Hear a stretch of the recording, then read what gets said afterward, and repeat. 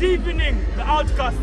Unfortunately, you lost your game to the current champions, the Zuluz. But can you tell me how you feel after today's game? Well, we feel a bit relaxed. We came to play football this season finale. We did not have any pressure on us. We've been hearing all sorts of things that we are going to frustrate the Zulus. It was a good game. We were unfortunate to have one of our players injured in the first 5 minutes. Took the lead and we lost a little bit of rhythm and went off the boil. But we've enjoyed the game generally, and we are going to regroup and plan for next season. We have a good squad, and we shall actually be better next season. A couple of pundits might argue that it wasn't kind of fair because you won your previous game 9-0 and you lost today's game 5-1. What could the problem be today?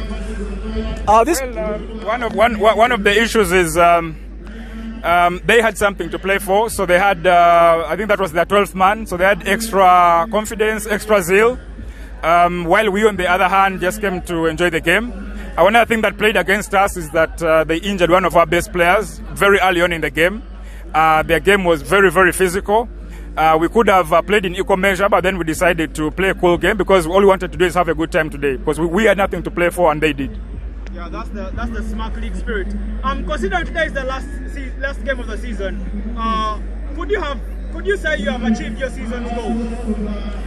Definitely not. Every time we play to want to win. That is the SMARC spirit, to launch in the deep and always go in for the win. So we definitely did not want to end mid-table. And having been one of the best soccer sides during our school days, definitely winning is part of our DNA. So it is the win that we wanted and the trophy that we wanted. But nonetheless, even the best sides in the world do lose from time to time. So we hope that next season we'll bounce back better and sharper. Yeah, the TSL management have outdone themselves. And you know, football aside, what do you expect out of the rest of the day? We expect a bonanza. Our expectations are high. We came to relax and we are conked up for the evening. Yeah, so before we leave, just a quick shout out to your sponsors and the Outkasts. As the Outcasts, we want to thank our sponsors, the classroom especially, and Ayosa Rabbit Meat. We also like to thank all our colleagues who invested time, money and resources to make our season a wonderful one. Of course, we also want to thank the TSL sponsors and the TSL management for a fantastic job well done. And now we look forward to the party. It's time to party like Smarkies, the way we roll. Thank you so much for your time. Have a lovely day and enjoy the rest of it. Thank you, TSL. Thank you.